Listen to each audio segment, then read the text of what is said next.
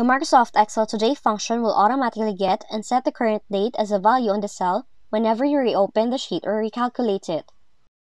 Now you don't need to change it every day, and the tool changes and updates on its own. So to know more about the feature, you can keep watching on this video.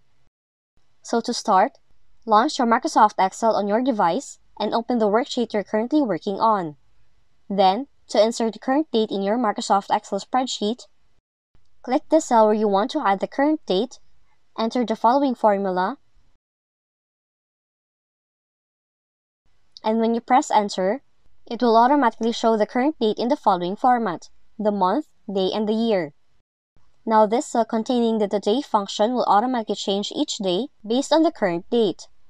But if you need to change the formatting of the formula, just right-click on it, click Format Cells, and you can change the type of formatting as desired.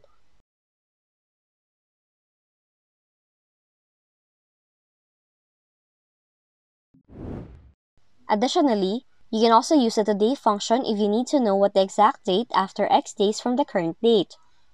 All you have to do is just type this formula and then add the days you would like, then press enter.